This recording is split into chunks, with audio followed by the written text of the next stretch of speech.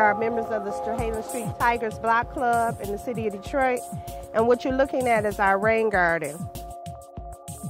Before we had all of these beautiful plants, it was just grass. Well, should I say weeds? I had weeds. But now we have coreopsis over here, wild geraniums which are purple, and we have some wild strawberries growing out on the edge of it.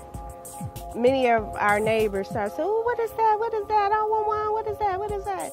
And so once we started educating them about it, more people came on board to get the gardens. Last year, I think we planted 7.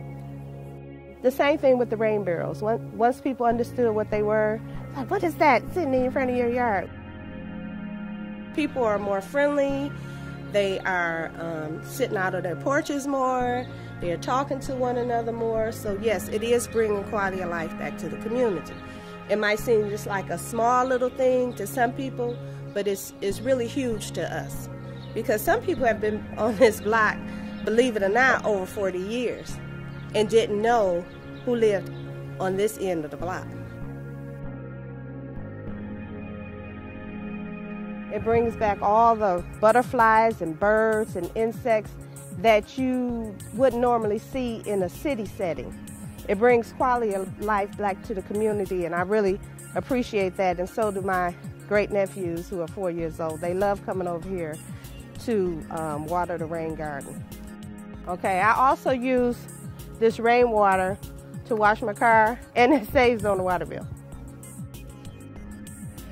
Sierra Club's working with the community to organize workshops. What we're trying to do is we're trying to build a movement here in Detroit, a culture that really supports green infrastructure.